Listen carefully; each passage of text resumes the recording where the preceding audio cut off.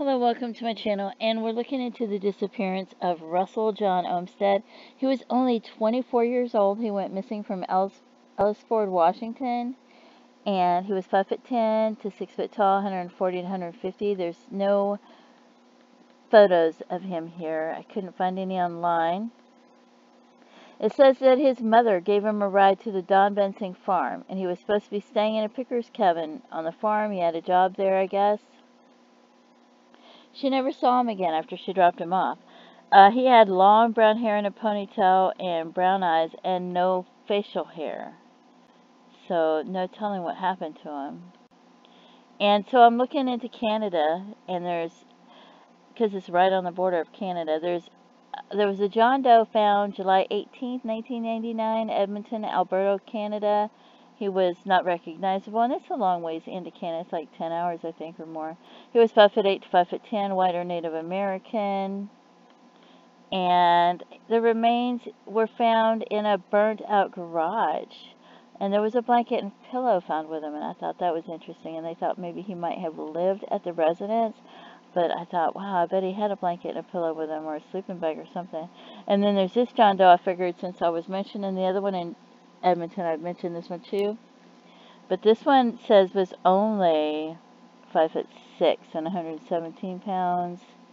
They don't know when this person died, and they were found in the river. So,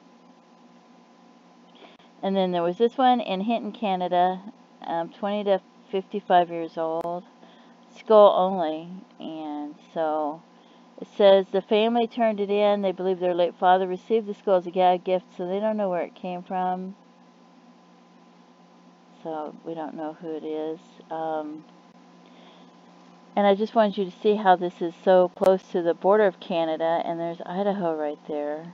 So I don't know. Like I said, even Hinton is 9 hours, and there's Edmonton. So I don't know what might have happened to the young man. And then there is, this one is Everett, Washington. It wasn't found till 2020, 22 to 43 years old. So, it gives a county. It says it was skeletal remains. I don't see a date of death for them, so I don't know. 1989 to 2019. That's a long time. I don't think that would be him. I don't know why. So then there is,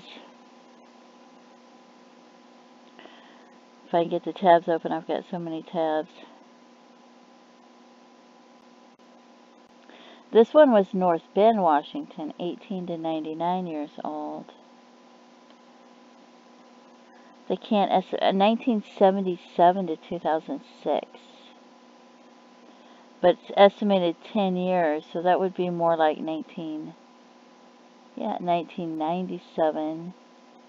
And he went missing 1998.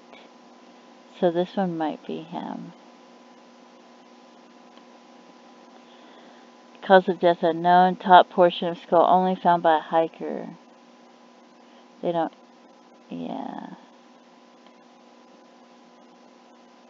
So I'm not sure where North Bend, Washington is compared to where he is. I'm going to move this on the other side.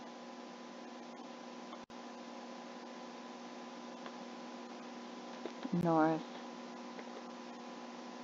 Bend, Washington.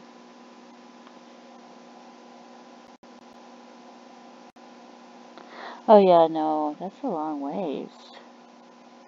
That's 4 hours, so maybe, I don't know.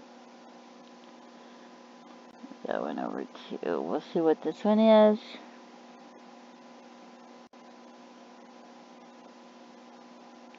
Like I said, I have no idea what happened to his remains, or if anybody has. King County, Washington, 20 to 35 years old.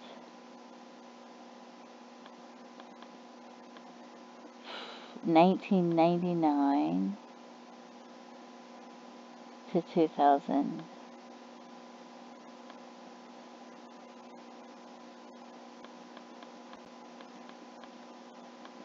one or more limb, partial skeleton remains.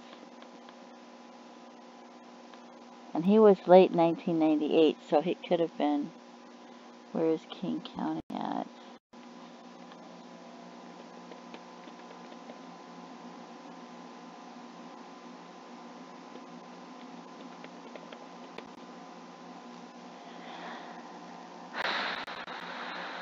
That's 4 hours away too.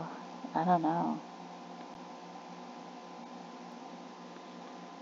Let's see what else we have.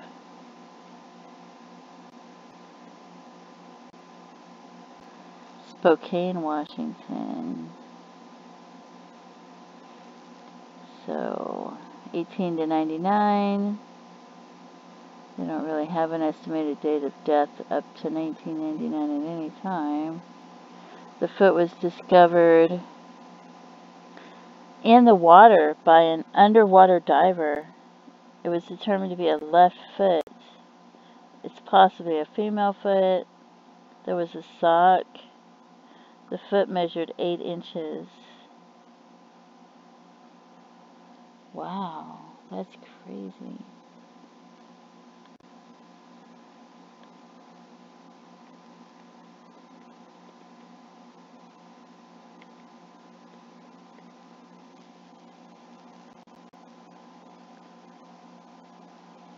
That wasn't far.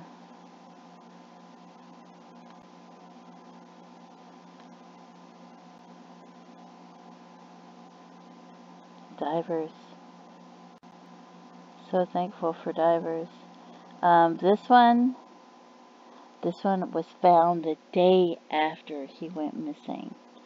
So I don't think it would be him, but I wanted to add this one in. I'm probably going to do a YouTube video, separate one for this one, because this one went missing. They found this one the day after. Ages 20 to 40 years old, 6'2", estimated. Estimated date of death, 1998. So, body found in water, but brown hair. The eyes were still intact, because it said eyes set back, unable to get color. But they're still intact, so I think this would have been a recent death. Blue drawstring pouch with a compass, a red Swiss Army knife, standard circle with keys. One has initials GG on it. So wearing layered clothing. Coroner has description. Pewter ring with multiple turquoise stones on the body. So that one I thought was really interesting.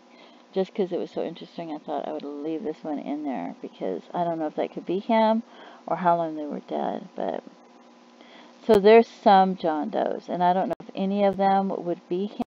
I thought, I'll do a search and see what I can find. So anyway, don't forget to pray for his loved ones and his families and all these John Does and the investigators trying to solve these cases, and the divers that are so helpful and wonderful. And thank you so much for tuning in. Please feel free to leave comments. Have a great day. Bye-bye.